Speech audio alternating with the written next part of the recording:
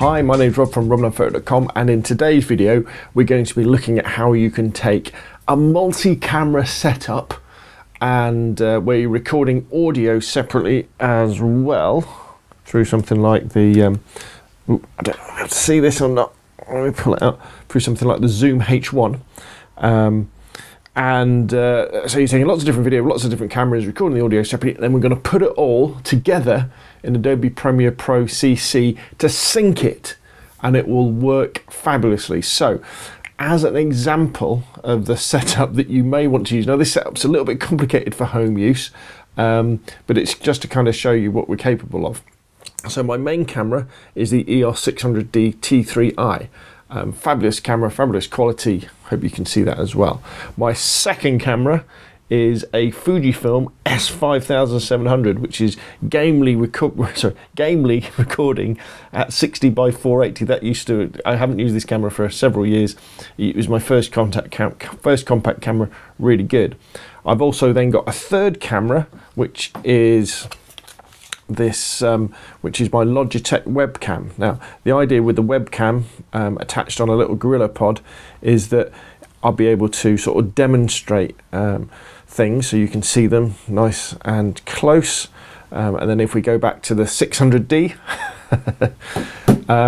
the next kind of thing, the next kind of camera, if you like, is the OBS, which is recording the screen on my computer, which you can see here, where I've got Premiere Pro set up, and I've also obviously got my show notes on there as well. So if we then go back to the 600D and then across to the Fujifilm 5700, and then we're back on the webcam and back to the 600D. So this kind of setup would be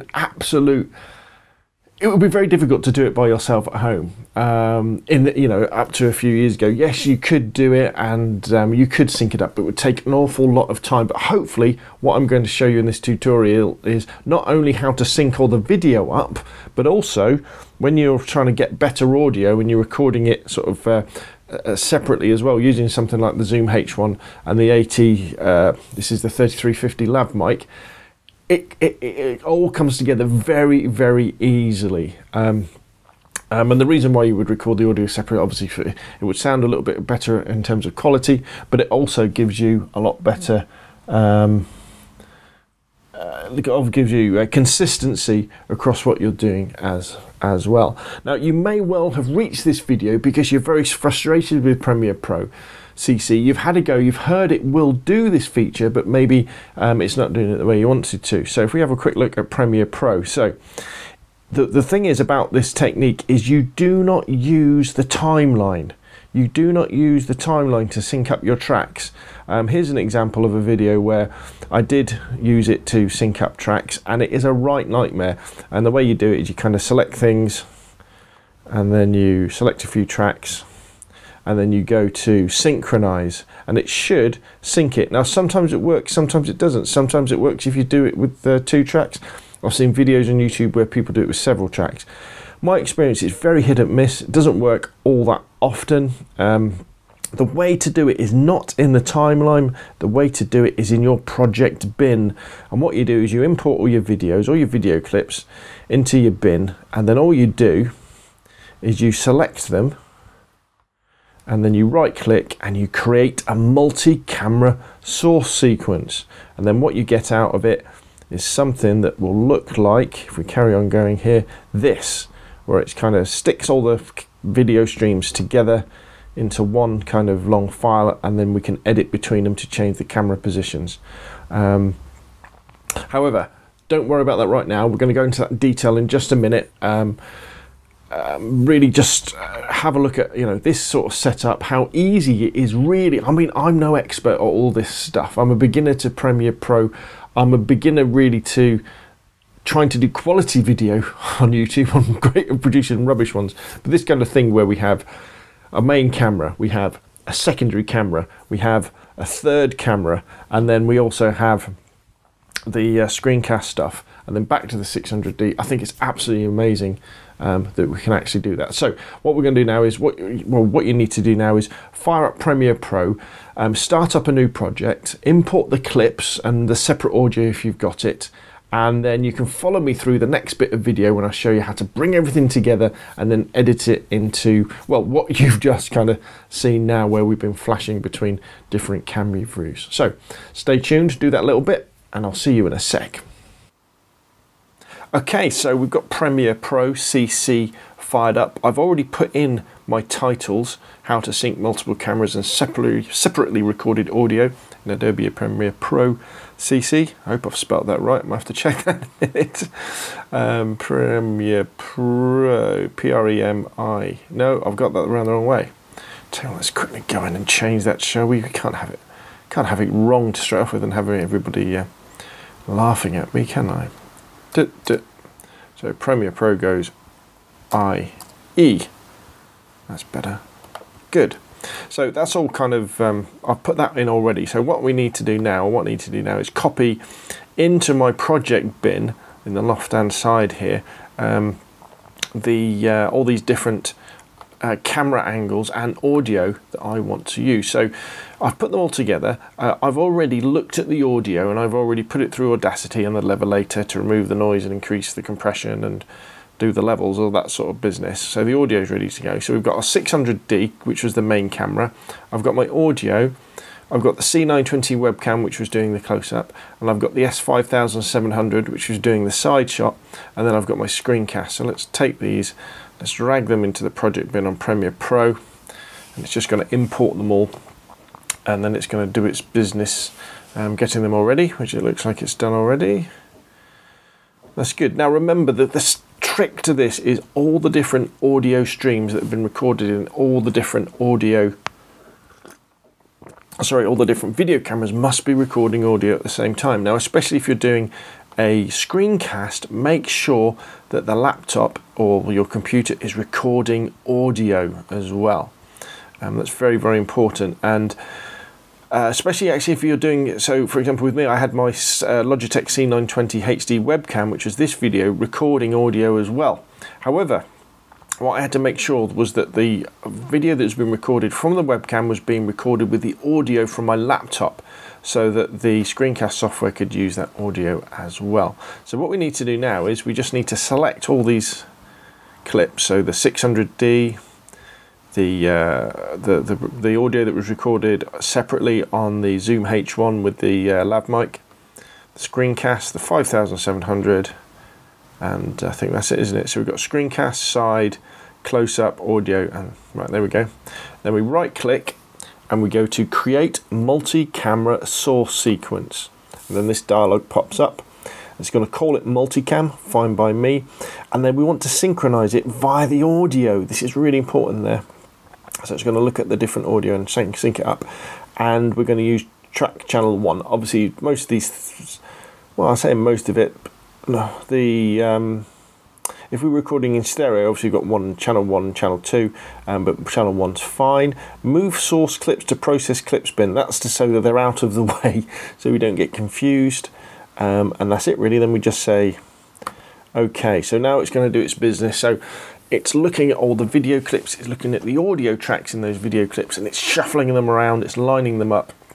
It's taking that separate audio file and making that the main audio for this particular clip, and it's kind of jumbling them all together into our multicam clip, which is here. So our original clips are now in this process clips bin, so they're hidden away so we can't muck around with them. And our main one is now where it says 600D main movie multicam. This is where it gets really exciting now. So now I can just grab that over onto the timeline and we'll put it right there. Just line it up with my title. There we go. Now at the moment it just looks like it's a different colour, isn't it? It's green, but it just looks like a normal sort of video track. But what is actually in it is, if we click on it, there's lots and lots of different pictures. Let's move the video head along. It's just going to take a little bit of time to catch up. My laptop isn't the fastest, So let's just let it do its business so it can process. Remember, there's an awful lot of data here for it to look at. So let's see what happens when it clunks over. There we go. So to start off with, there's only the one camera that's being displayed because that's the only one that's recording at that particular time. So when you see this, don't worry. That's just all that's happening. Then what will happen in a minute is I should sit down, and then the other cameras will start to clunk in. So let's press stop there. Now what you've got to do here is you've got to toggle the multi-camera view, which is that one. So if I press that now, what you can see now is, just before I sat down, I turned on the S5700. If you can't see the multi-camera button, which is that little square one with the other ones, you click on, I think it's plus there, and then it'll appear here, and then you select it, and then there it is. So what we're going to do now is, we're just going to play it through until I start talking. Now remember, I'm setting everything up here, get my hair right. Pressing record, doing my normal head wobble that I tend to do. Don't worry that the fact that this video clip here is very, very small. Unless you're right, there we go. I've turned on the, in fact, let's turn the audio up so you might be able to hear it. Maybe. Not yet. Okay, here we go. Hi, I'm Rob from RobinPhoto.com. That's where I start talking straight away. So let's just make sure that that's all good to go,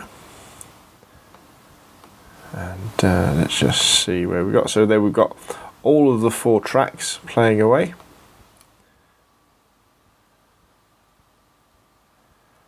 That's where I'm looking around. Hi, right, so that's where I start talking. So I'm just going to knock it back a little bit. In fact, I could use the arrow keys, can't I? Now remember, this does put a lot of strain on your computer to do this. So I'm just using the arrow keys now to back it off to find my split point.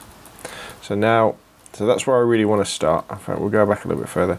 So I'm just going to press C to bring up the cut tool, and we're going to chop that off round about there. And then we're going to press V to get the select tool, and then I'm just going to delete that lot.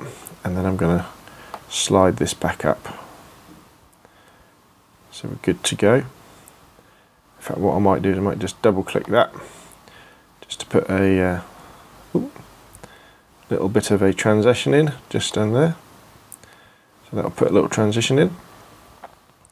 Okay, so now this is where it gets fun. What's going to happen now is we're actually going to be recording it's almost like we're re-recording the presentation. We're re-recording the video, and we're in the control room. And what we do is, if you see at the top here, we've got this yellow box around here. So that's the main view we're going to see in the timeline. And then when we want to cut to the different views, all we do is we click on them. Okay, so let's see what that means. So let's start it playing. Hi, my name's Rob from RobinPhoto.com, and in today's video we're going to be looking at how you can take a multi-camera setup and where you're recording what I could do separately as well. I could then like just wait for me to say this a little bit. You have to see this on the. Let me turn that down a bit. Something like the Zoom H1, so you're taking lots of different video, lots of different cameras, recording the audio separately, and then we're going to put it all together. So I've just moved to that one. To sync it. Move to that one. Move to that one. Move to that one. An example of the setup that you may want to use. Now this setup's a little bit complicated for home use, but it's just to kind of show you what we're capable of. So here we go. My main camera is the EOS 600D T3i. Right, here we go. Fabulous camera, fabulous quality. Hope you can see that as well. My second camera is a Fujifilm S5700. So we've switched to that one. Which is gamely recording at 60 by 480. That used to. I haven't used this camera for several years. It was my first compact camera. Really good.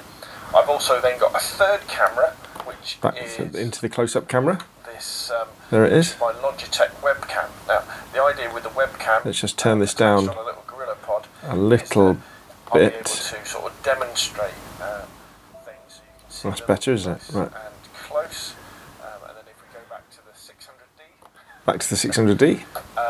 The next kind of thing, the next kind of camera, if you like, is the OBS, which is recording the screen onto the screencast. Just again, I'm just clicking on it as we go on. So it's like we're live switching the audio, the video. So if we then go back to the 600D. Across to the Fujifilm Back to the 5700, and then we're back on the webcam and back to the 600D. So how cool is this? This is absolutely amazing, isn't it?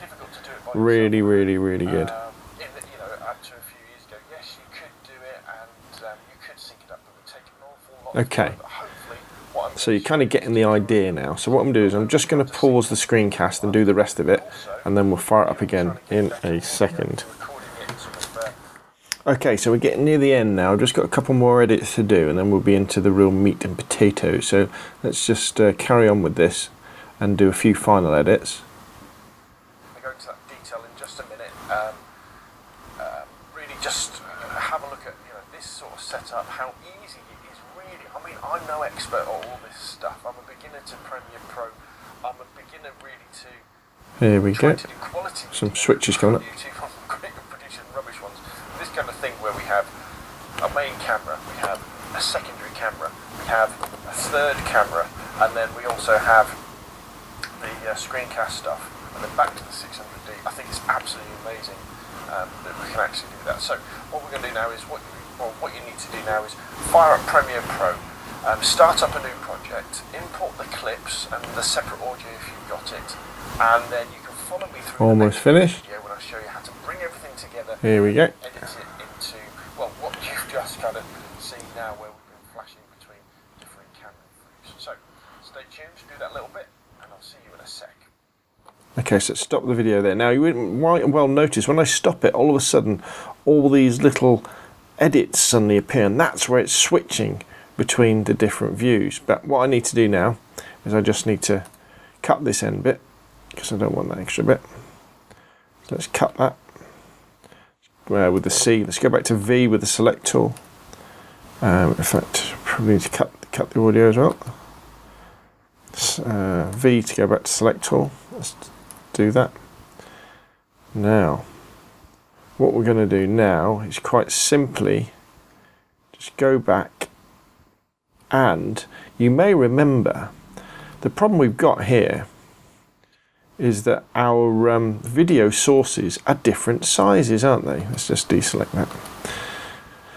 So what we need to do is, as we select each source, we can actually change its size. So if we double click on that one, you may well see, what have we got here?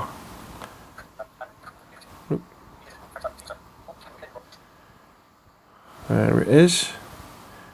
Let's have a look. Let's double click on that one there, which is that one, and then double click on that one, click on that one. Right, so what we're going to do is we're just going to click on this first source, and then all you do is you go into Effect Controls. Just move our audio head so we can see what we're doing. So now see how it's small because it's the S5700, which is only recording at 640 by 480. So now we go into Motion and we want to scale it up, and we just click and roll our mouse or our trackpad to the right, and it's going to hopefully fill the screen. Now, this ain't going to be good quality audio from this camera because it's a cheap little camera. It's probably about 8 years old, but for the purposes of what we're looking at, it's going to be fine. So that's good. So we're like that. Let's zoom in a little bit so we can actually see what we're doing. So the next one we want, let's roll this around. That's the webcam. So again, we want to double click on that one, and then we want to make it bigger so it fills the screen. I mean, there might be a little border around the outside, but that will do. Then what we got? Then we've got the screencast. Let's move the head along. Screencast again, it's a little bit smaller, isn't it? So we want to scale that up so it fills the screen. so. 600D, that's going to be full size, so that's cool. Then back to the S5700, so we double that. Again, go up here to the left, effect controls, motion, and scale it up. So it fills the screen as much as we can. There we go. Roll on a little bit further. We've got the close-up, which is the webcam. So again, we go into motion and we scale it up again. So it fills the screen. We're back to the 600D. We've got another screencast here. So again, we want to scale this up. Now remember, on this video, I was really mucking around when I was changing around, looking at lots of different things, you know, just for the sake of kind of showing you what you can do. You know, switching backwards and forwards, when normally you probably wouldn't switch backwards and forwards quite as much. But what you can see here, that with Premiere Pro, I mean, how easy is this to take a multiple camera setup using, you know, cheap old, I mean, you could even use your mobile phone as one of the cameras, and then and come up with something that really is quite impressive. You know, if you thought it was impressive when you're watching the beginning of this video. Again, we're just scaling this one up to fill the screen, like so. I think that's probably it, is it? As we go to the, oh no, there's even more, 600D main. And you kind of, you're getting the idea now, aren't you? How we're going through and we're just changing it. So, what we should see now is, if we now play this little bit of the video, this is the camera recording the audio separately, then we're going to put it all together in Adobe Premiere Pro CC to sync it, and it will work fabulously. So, as an example, there we go. So let's go forward a little bit to a better one where I'm actually talking about it. Let's see how well this works. So that's me talking, and you want to be looking in the top right hand corner. Let's turn the volume up a little bit, so maybe you'll be able to hear what goes on. There we go. This camera, fabulous quality. Hope you can see that as well. My second camera is a Fujifilm S5700, which is gamely recording at 60 by 480. I haven't used this camera for several years.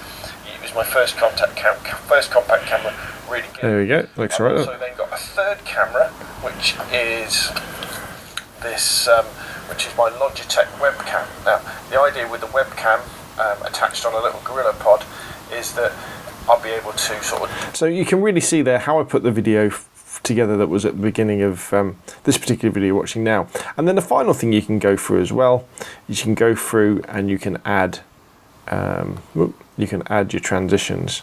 So in between your different clips, you just double click them, and then you can add a transition, you know, from over on the left, or if you've got a default transition set up, you can add that, and so you get nice little fades in between.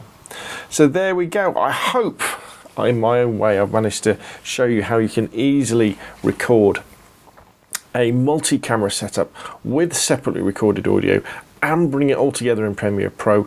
Remember, do it over here on the left hand side in the project bin. Select all the ones all the video files you want, and then the magic thing is right click, create multi-camera source sequence. It really is magic. It really is absolutely fantastic. It'll change the way you record and produce your videos.